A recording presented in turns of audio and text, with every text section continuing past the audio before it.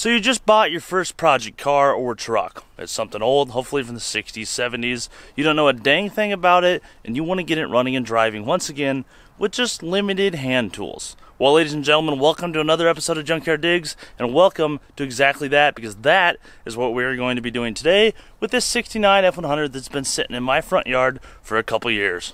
Let's get it going.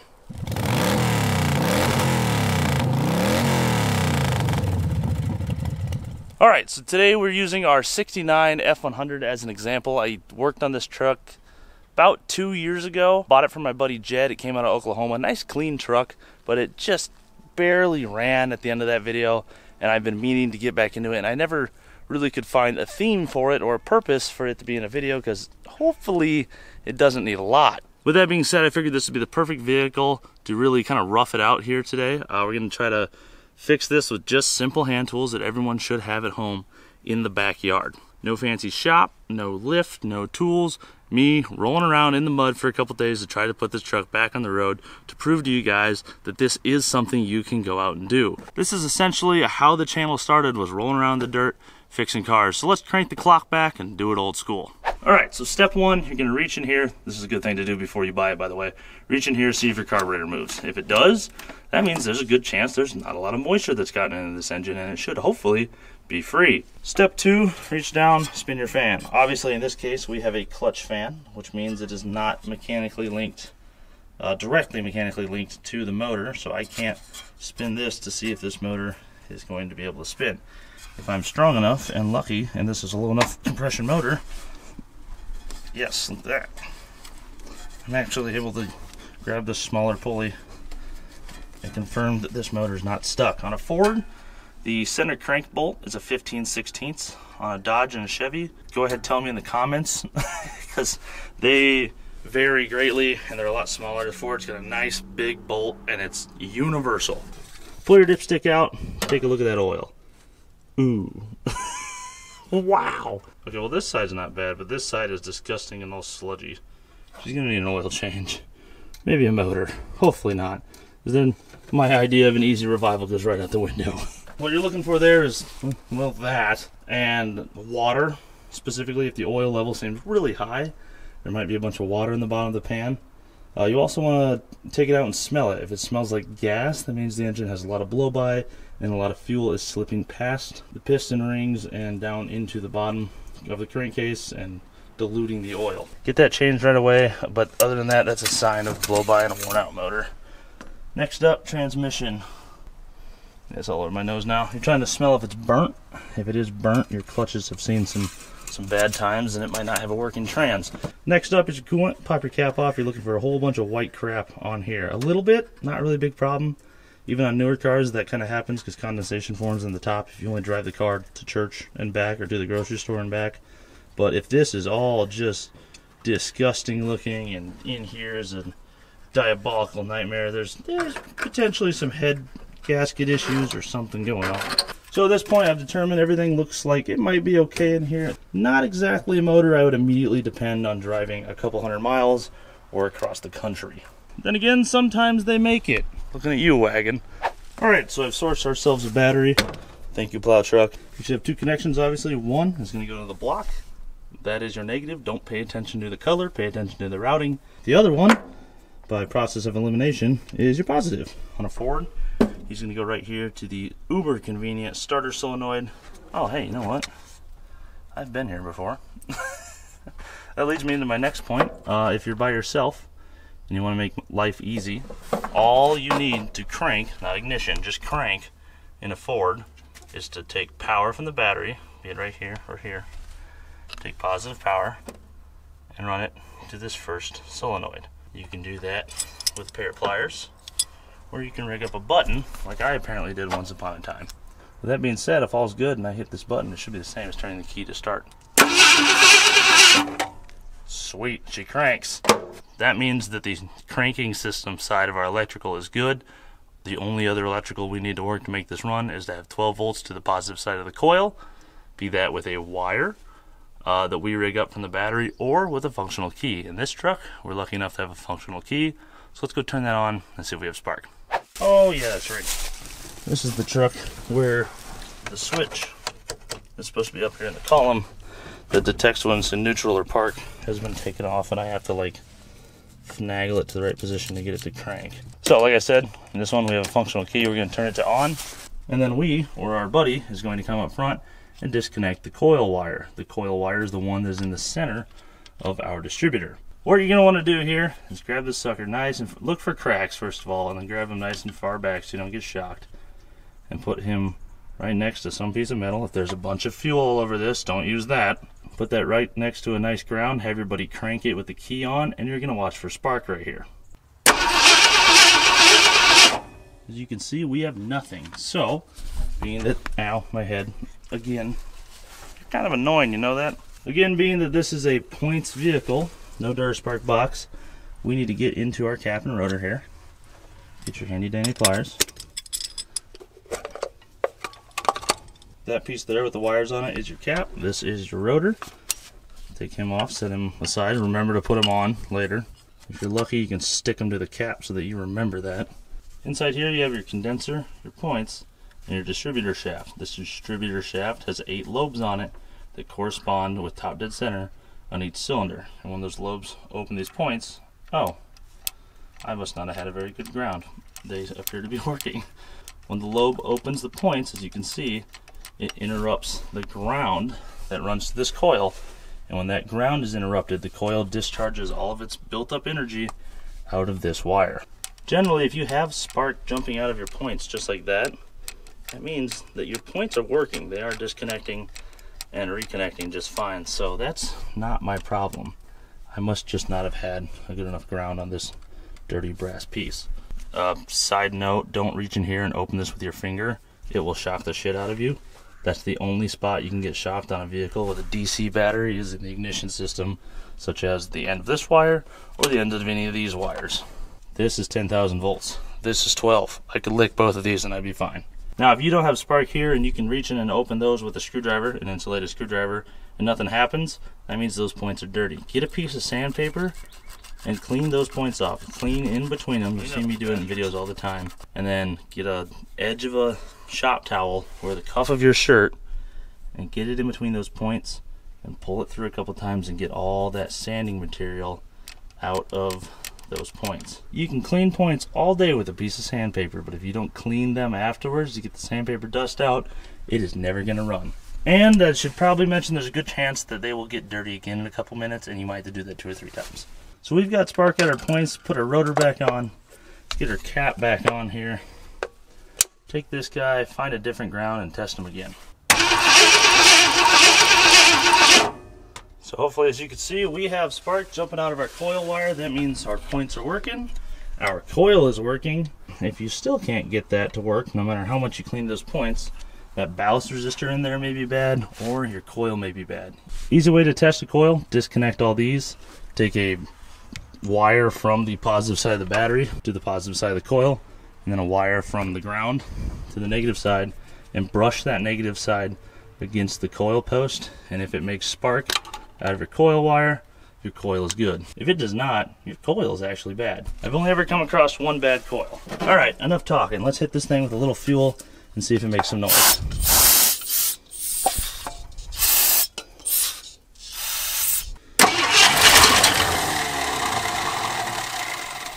I'm noticing something. It's only running when I'm hitting this. Yep.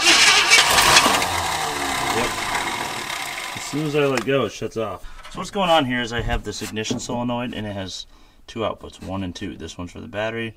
This one is a bypass to give the ignition coil 12 volts directly.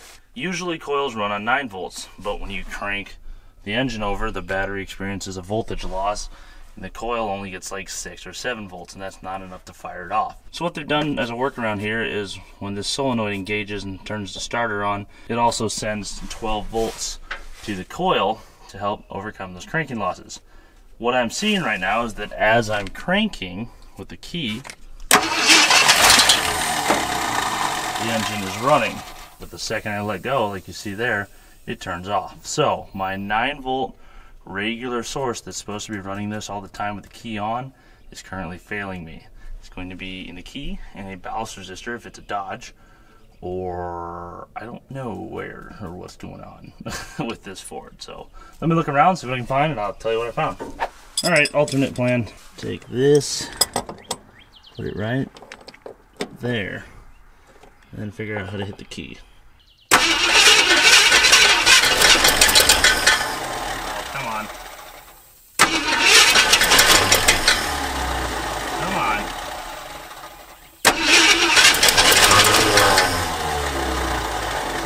Ain't no way this isn't working.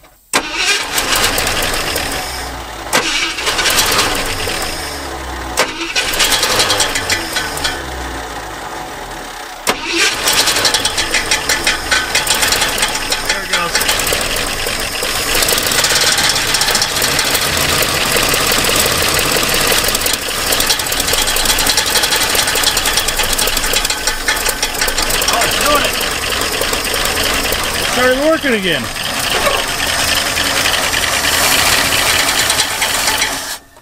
Okay, there. That was a fight and a half, but we got a motor that runs. I hear a ton of valve noise over here.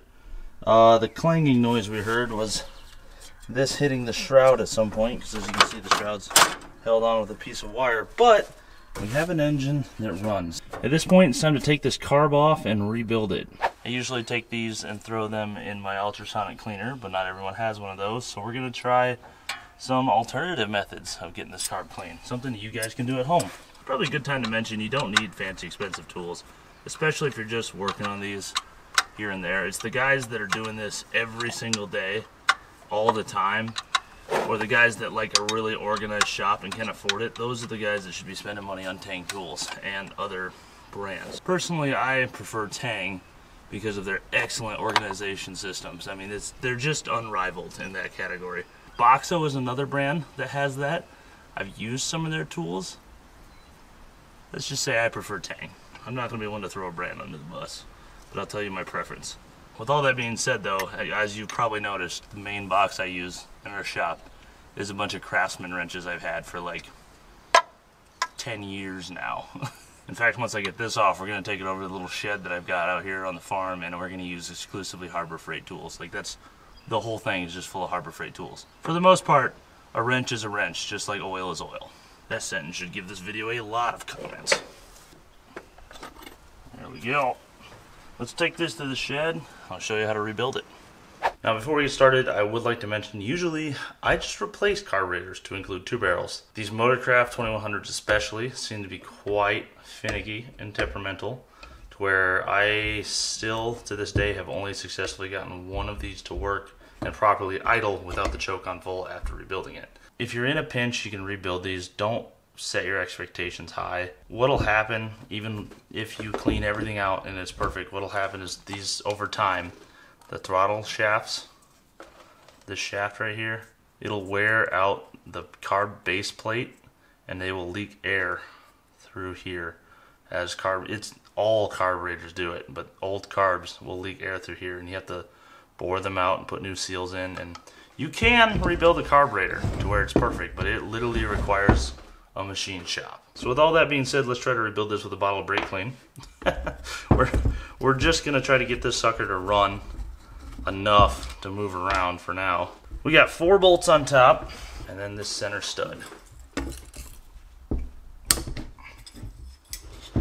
Beyond that, you also have your choke linkage, but mine's broke off, so I ain't gotta worry about that guy.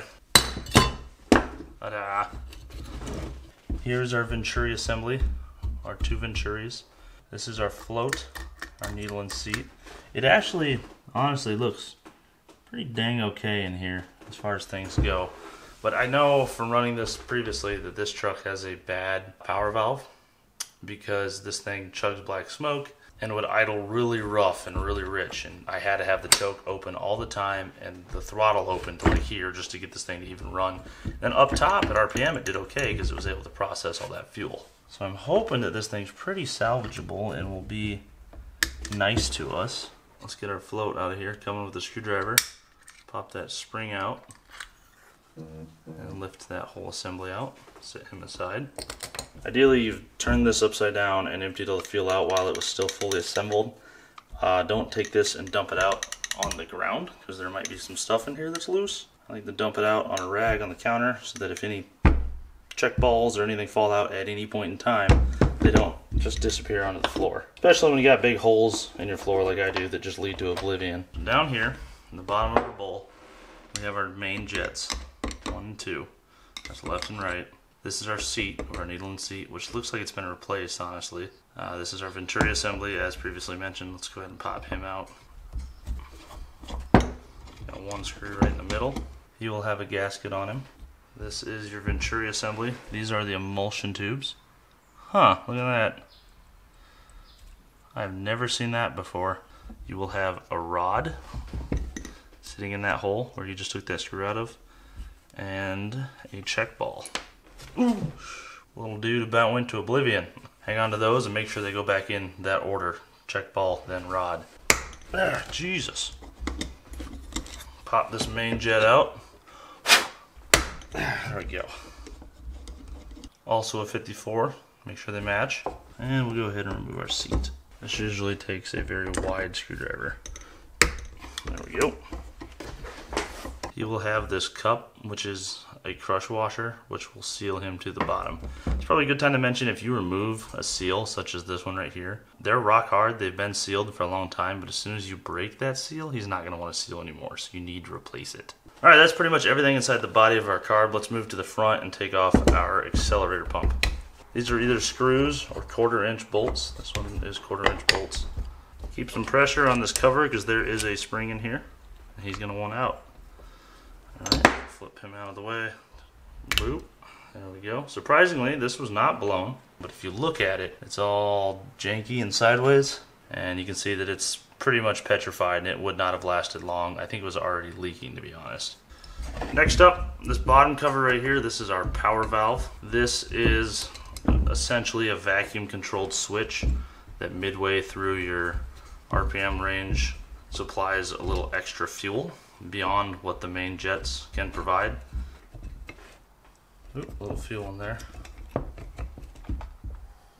He is blown. So yes, this is what I was anticipating. There's a diaphragm right here that separates this vacuum chamber. This should never be wet. See all the fuel that came out of there? That means it was absolutely blown. This should always be dry. There's a seal within this power valve, that black seal right there, that separates that vacuum chamber from the bowl, because as you can see, that right there and down there, that last little piece is the power valve.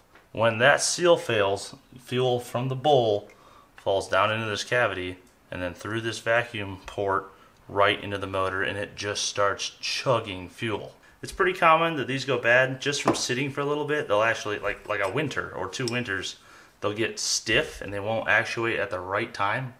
Like a 6.5 power valve will come on at 4.5 because the diaphragms got stiff. But this is an extreme case of failure. Wow, that wasn't even very tight.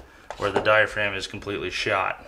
I've seen this twice. Ironically, the other time was on that 68 bump side that Mook and I did years ago, that's sitting right next to the one we're working on today. So this guy is our culprit, our main culprit, I should say, as to why this engine is running so poorly. With that being said, next up is our idle adjustments. We're gonna see how far they are out right now. 2 turns, 2 1/4, okay. Usually it's only like 1.5 turns to idle properly, but I found these old Motorcrafts for some reason are like 2.5. I don't know if they just meter differently or what's going on, but that is not the first time I've seen that. I believe the last thing is the aforementioned rubber dude. You can pull your throttle slide out if you want. Just know that these screws are knurled, which means they're screwed in and then hammered from the back and flared so that they don't fall out into the motor. I'm gonna try to be lazy and leave them today because I don't have these gaskets. Hopefully they survive the carb dip, we'll see. The last thing I need to worry about is this gasket and then finding a gallon of Berryman's carb cleaner. I will get this off, acquire that, and we'll be back. Alrighty, we're back from the store. I've got ourselves some Berryman Chem Dip carburetor parts cleaner. I used this stuff for years before I finally got myself ultrasonic parts cleaner, which is what I use today. That and some Pine Sol. You can also boil your carburetor on Pine Sol, but I wouldn't suggest doing that if you have a significant other that shares the same house as you, because they might get upset. This stuff works really good. All you do is take your carb, throw it in there, lower your parts down into the bucket, wait an hour or so, and then come back, flush it out with warm water, and then spray all the orifices and ports out with brake cleaner or compressed air, and it should come out nice and clean and work out pretty well. Yeah, it's good enough. Let this sit for a while and come back and rinse her off. I might have to rotate it to get the other side, and then obviously 2 more washes. So looks like I got my day cut out for me right here. All right, it has been a little bit. It's time to flip this sucker over. Step 1, of course, get it out. There we go. Look how much cleaner that is already. Wait until you see it hit the water. It doesn't quite do what an ultrasonic does, which is create cavitation on the surface and take all those particles and explode them off on the inside as well, but it does do really good at cleaning carburetors. This will get you by most of the time. Like if this doesn't fix it, it was probably time to throw it away anyway, honestly.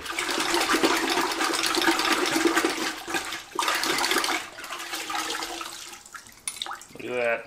And it's been a long time since I used this stuff, and I forgot how nice of a surface finish it leaves. That is awesome. Still a little bit of crap in there, but I still have to do the whole other side. You can see the difference of the part that was in the liquid and out of the liquid. There we go. Good old double dip. And we'll be back in a half hour once again. My balls. Alright, good morning folks. As you can see, I've got our body all cleaned up. I went through with some brake clean this morning, sprayed out every single orifice. Went down to O'Reilly's and got ourselves a rebuild kit. The one I had sitting around was missing a couple crucial components, so I had to go get a new one. We're going to start with our Venturi. I have both the emulsion tubes pressed back into place like they're supposed to be. Drop our gasket on there. Before he goes in, remember, check ball. It goes down in this threaded hole. Weighted rod. What these both do is keep these from constantly flowing. They only allow fuel past them when there's pressure applied via the accelerator pump. It's actually easier to drop this guy in and then this guy. New gasket on him. Get that rod to go up inside. Make sure he's fully seated. Next up, we got the big screwdriver out, our main jets. They cleaned up real nice. Looking through them, they look great. If you ever have trouble with jets, this is especially useful for like small engine carburetors. Get yourself one of these. This is a torch cleaning kit. It's got a bunch of little sticks with knurls on them. You can use that to run through there and clean those out. This is a lifesaver.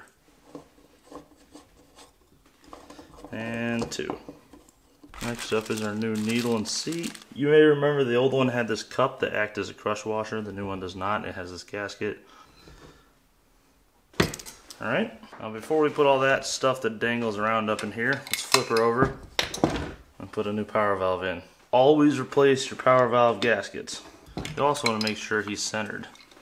As you can maybe see, it's hanging off right now despite it beginning to tension on me. Get over there. There we go. Now for the bowl gasket and the power valve cover.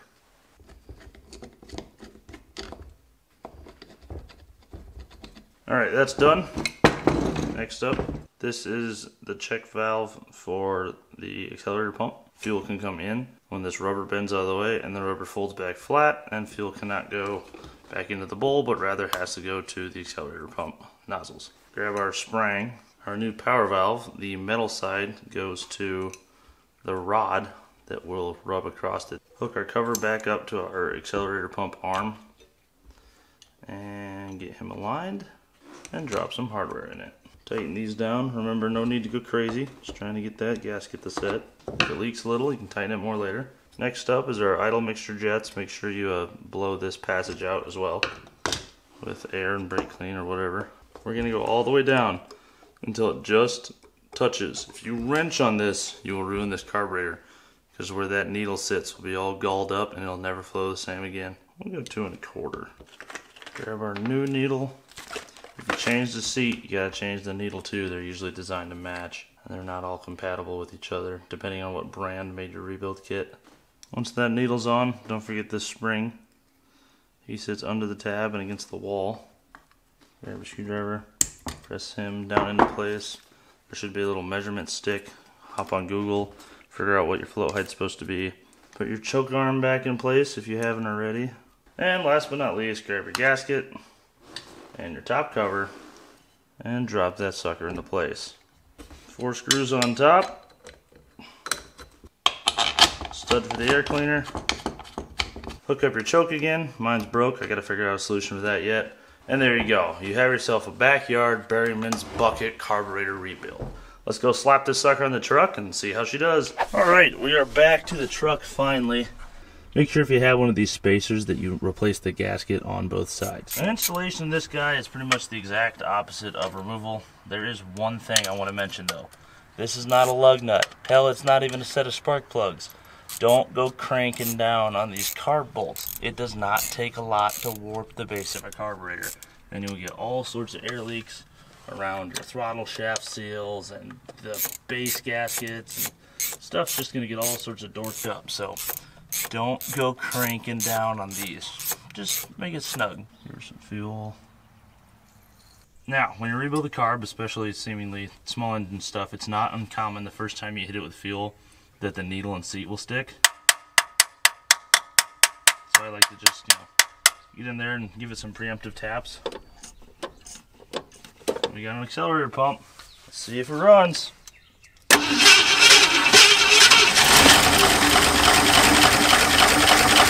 that.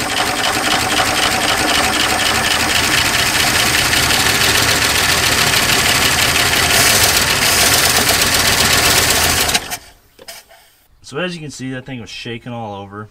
If a motor's running smooth, it shouldn't really move too much. Ideal scenario, perfect motor, you can balance a nickel right here. It seems we have a number of large misfires. That could be plug wires, that could be plugs, and it could be, what I'm leaning to in this case scenario, bent push rods. These FEs love to bend the hell out of push rods. As you can see, that's the angle the push rod should be traveling. Instead it's going way off to the left, so that one has come out of the lifter cup. I don't know if that's because it's bent or what, but I should really watch old videos before I start on a project. I've just been repeating myself this whole time. I remember parking this truck and saying it needs a new motor, but I can't remember why. I think this is why. Shit, now what? Let's pull this valve cover and see what's going on again. Alright, let's see if these are all stuck.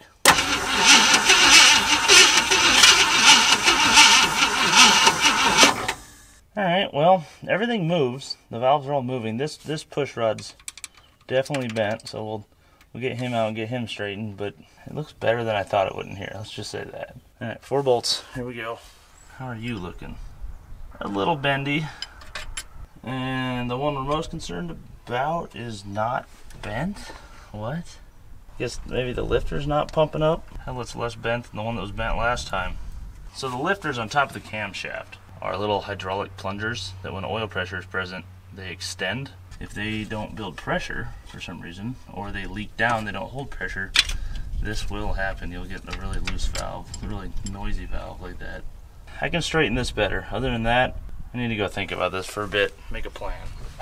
Alright, let's do a little bit of science. I've got fuel in the tank, it is feeding. Accelerator pump's working just fine. Our valve train is back on. The valve cover is off, so I can watch that and see if I can figure out where the noise is coming from. And then I've got a pair of pliers here that are insulated that I'm going to grab these one at a time if we can get this thing to idle and unplug one cylinder at a time to see if we can identify which cylinders are problematic. If they make no difference when I do this, that's the one that's a problem. If the engine slows down, that one seems to be working. Let's give it a try.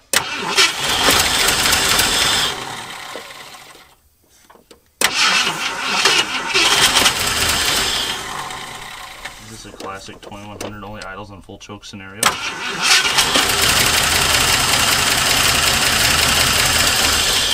Yep, once again.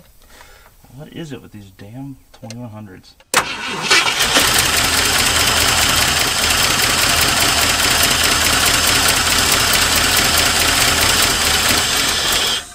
Anything less than full and it shuts off. Why do these carburetors do this to me? I don't get it.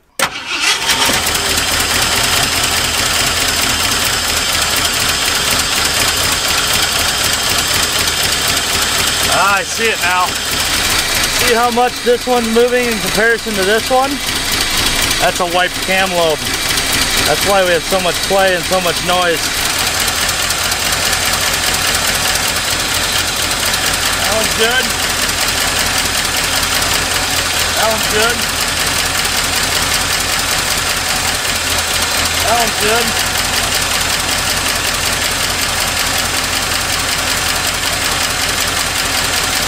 That one's no good.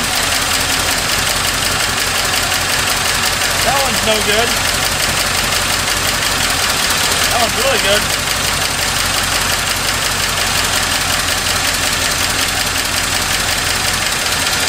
That one's really good. And that one's good. These two are dead.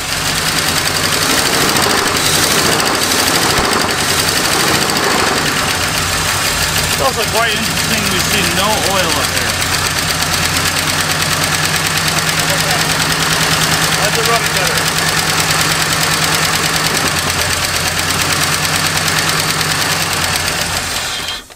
Oh, okay, well, and just like that, it's done. Well, the good news is this one cylinder came back to life when it sped up randomly. The other one didn't, though. So it's, oh, it's not plugged in on this end. Look at that, and it's broke. I bet that would make a difference. All right, new plug wire. Let's see if this idles on all 8.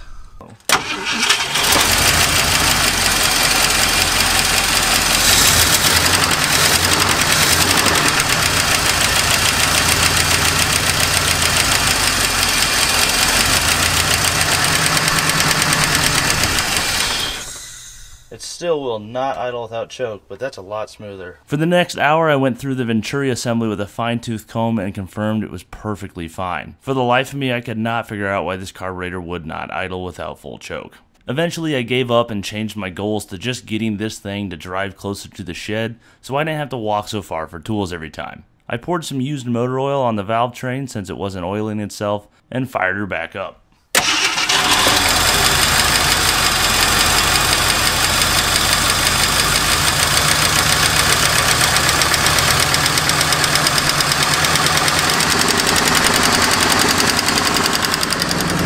Ticking, she's clattering, she's smoking, specifically out one side.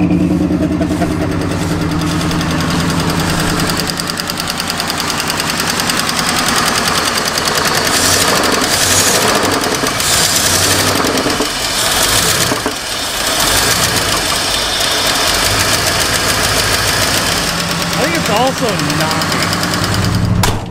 Oh my gosh, I can feel the rod knock in the floor. Come on. You know you want to do it. Come on. That's on the wood. Just move forward. Are you kidding me? Oh, that was weird. Okay, it was in like 2. Oh, hey, the brakes work. All right, second gear might be gone now. All right, we're committing to it. Come on, all the way to the backyard. Yes. No power steering, but I don't remember if it's supposed to. It doesn't feel like it. Holy shit, we're driving it. Speedometer works. Fuel gauge kind of works. Temp gauge works. Alternator light works, unfortunately. Oh my gosh, the horn works too. Well, now it's worth putting a motor in. Let's hope the brakes work. It doesn't matter. Minor goal 1 has been achieved. Drive to shed. Alright, Mr. Truck, here's the deal. You're gonna sit here all night and let that heat cycle that we just got into you dissipate real nice. And then tomorrow I'm gonna come around and take those rockers off, see if we can clean them up, see if we can get those valves to at least stop clattering so much. I'm not done with this engine yet. It's done with the world, it's done with me. That's made that very obvious. But I want to pull a couple more tricks out of the hat. So that being said, I'm going to head into town, get some supper, take a little mental break from this nightmare, and we'll be back tomorrow morning. Alright, it's Thursday. I have a plan. Here's what we're going to do. We're going to put a little more elbow grease in this motor, pull off some tricks, whatever we can maybe do to get this thing to run as good as it possibly can. And then we're going to take it out to the asphalt and see if it'll actually do a burnout. If you remember how the last video ended, we tried to do a burnout and it did not have the balls to do it. So, our goal today is to fix that. Try to do a burnout one last time in that old motor, see if we either kill it or smoke the tires, and then next time we'll put a motor in it. With that being said, after sitting all night, Let's see how she fires up. Oh. Okay. That's actually pretty respectable. Why are you so quiet today?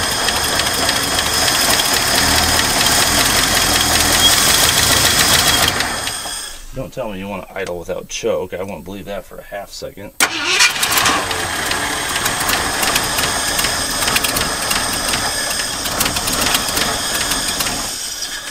Alright, make up your mind. Are you lean or rich?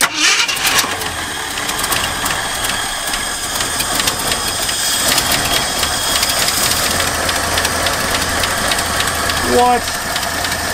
What is happening now?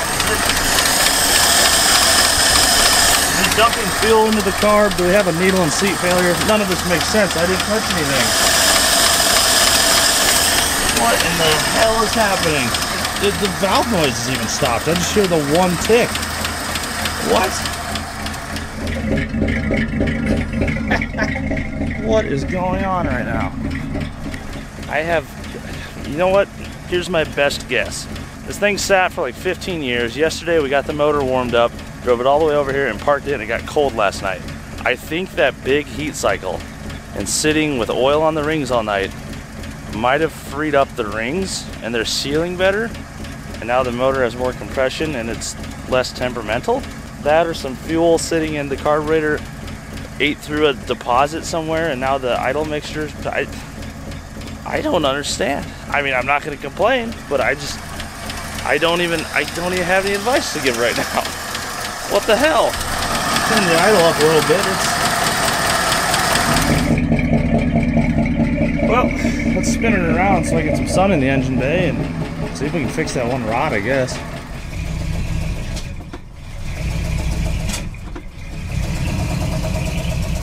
It's lean. The timing's terrible, but it's doing it. It's driving.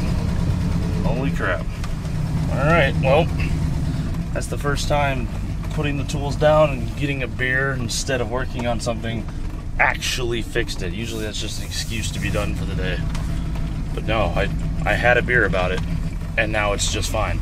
Ladies and gentlemen, the power of Busch Light. What can I say? This has been the weirdest week of working on something. Well, I suppose at this point we might as well just jump into moving the timing and stuff around, see if we can get this thing to idle worth of crap. And then we'll deal with that rocker. I mean, there's not a ton I can do for that, but I do have an idea to try. I'm not going to go over ignition timing and stuff in this video, especially because I don't have a timing light. I'm just going to tune this off ear. If you want to see that, I will link it right up here. There's a great video I did on carburetors and tuning your carburetor. Step 1 to tuning your carburetor is set your ignition right. 9 times out of 10, it's actually ignition issues that make your car run like crap, and people start messing with their carburetors and get them way out of whack. So that video is like an hour long or something, so I'm not going to include it in here because there's a lot of in-depth knowledge, but I start very basic. So if you've never done this before, that's the video you need to watch. Alright, let's fire this up and see if I can get it to idle a little cleaner.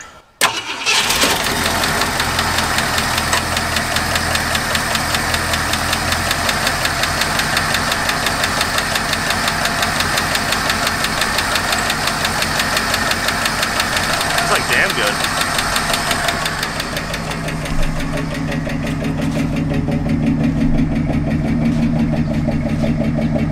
With the exception of that one valve we still got to work on. That sounds pretty clean. Maybe this truck doesn't hate me after all. This is a power steering truck. What? Why no worky? Oh, I suppose that would do it. It's completely out of fluid. Alright, time for the push rod. Okay, I got a rocker shaft off. Still not really much of a sign of any oil having ever come out of those. There's also no sign of it draining back here. If you can see, there's a puddle there and no hole. There's supposed to be a nice big hole like that right there. This one is plugged. So I'm going to get in here with a screwdriver and... Ooh, yeah, it's... Oh boy. There she goes. Ooh, yum. Yeah, if we get that oil to actually start flowing, it needs a place to return. Otherwise it'll fill the valve cover, and it's probably not going to be sealed worth of crap. Unless, of course, I can get this to run well enough to be worth $2 of RTV, but it would fill the valve cover and just dump all over that manifold and smoke a lot, to say the least. Onward with our excavation. Alright, so I got our drain cleaned out. I had to get a zip tie, shove it in there, and then hit it with some brake clean a whole bunch. But it's flowing. Next step, make sure we've got adequate oil coming out of that hole right there. That is what feeds our rocker shafts. This thing might run on 4 cylinders, let's see.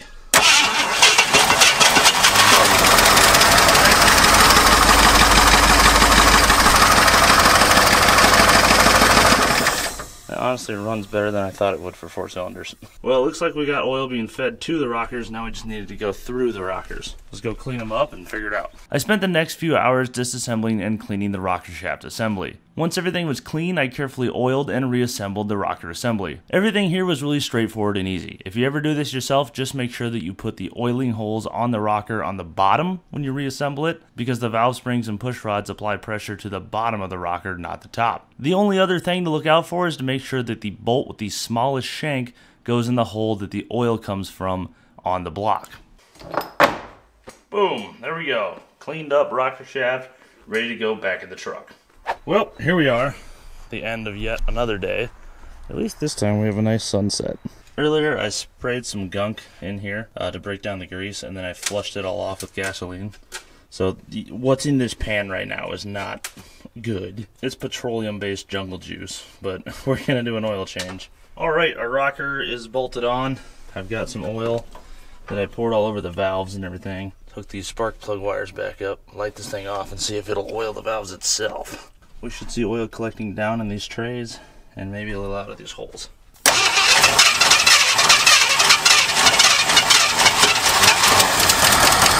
go. Come on.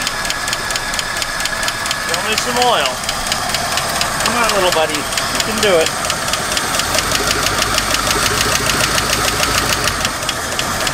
Really seeing what I thought I would. Oh. It ain't great, but there's a little oil presence. Well, I just discovered that my brand new bottle of Marble Mystery Oil got cracked and was leaking actively.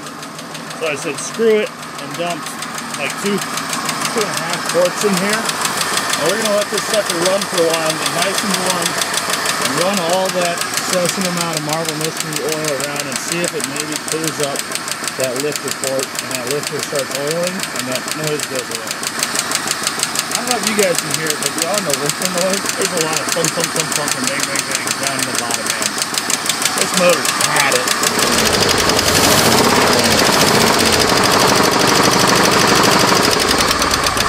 This thing is white, dude. I cannot believe that we got it to run this good.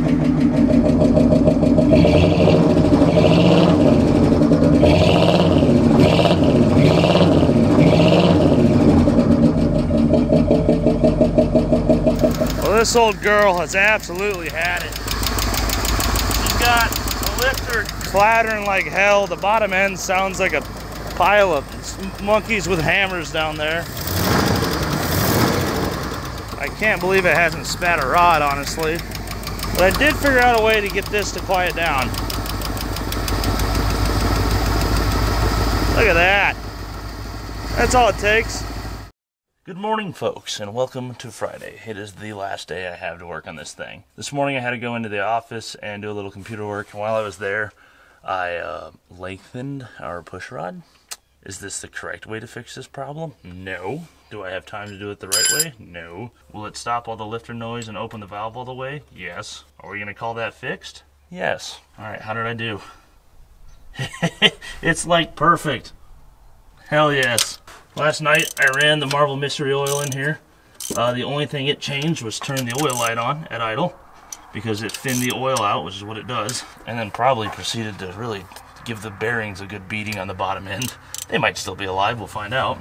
With that being said, our last step is to do an oil change, put some 20W50 in there, and see if that will fix all the horrible rod knocking noises we were having from below. Alright, let's do an oil change and find out. Did you know, if you're ever stuck in a pinch and you don't have a filter wrench, you can take an oil filter off with just a pair of pliers? There she goes.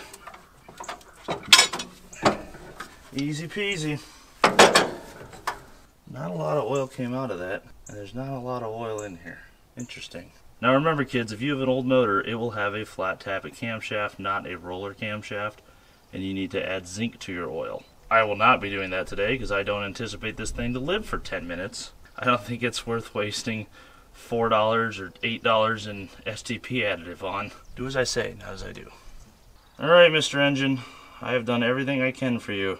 It is now your time to perform for me. Let's see what you can do.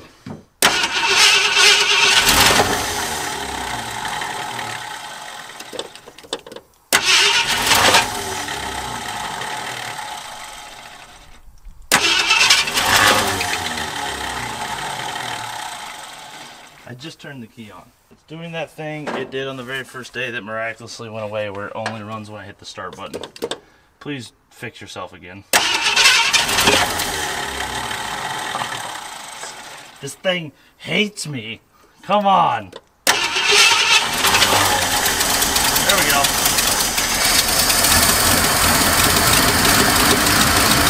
No lifter noise.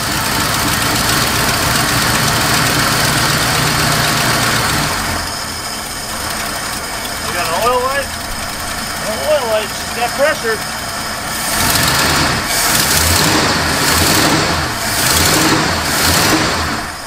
And no bottom end noise. You son of a bitch. Just goes to show a little cleaning and thick oil will bring a motor back to life. A lot of people write these off as dead long before they're dead because they run stock weight oil at 530 in this motor for 120,000 miles when they should have bumped it up to 1040 or 2050 in severe cases 50, 60,000 miles ago and got twice the life out of their motor. Viscosity is key, and you'll never know your true pressure unless you put a mechanical gauge on it. In this case, it didn't matter. It was so junked, it was either going to be 2050 or gear oil.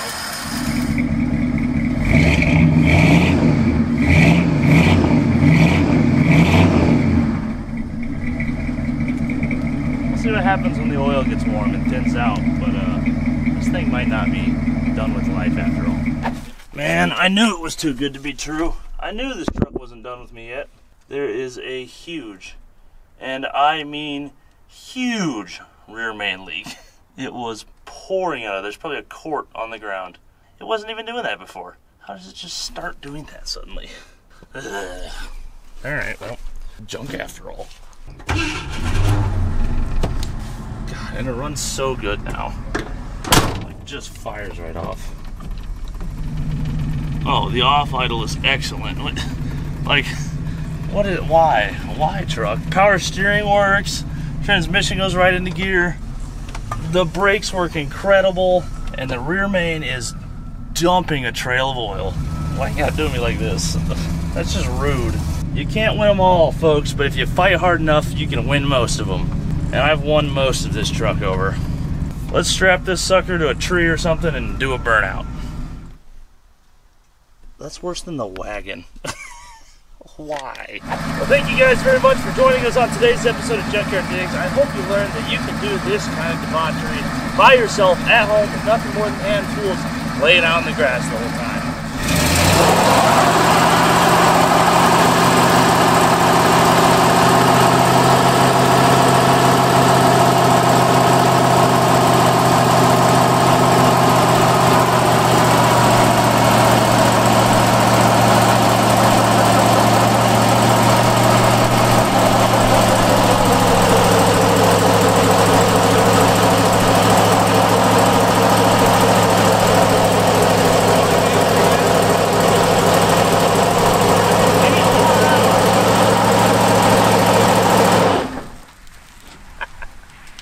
Might have only been an 8-mile-an-hour burnout, but it did a burnout. We'll see you guys next week. Peace. Keep an eye on the channel. I'm not done with this truck because it's still good enough to deserve a whole new motor. Holy shit. And it is screaming for one. Oh boy. Oh, come on. I didn't even spin it that much. It's going flat. And of course, it switched tires after I reset the camera.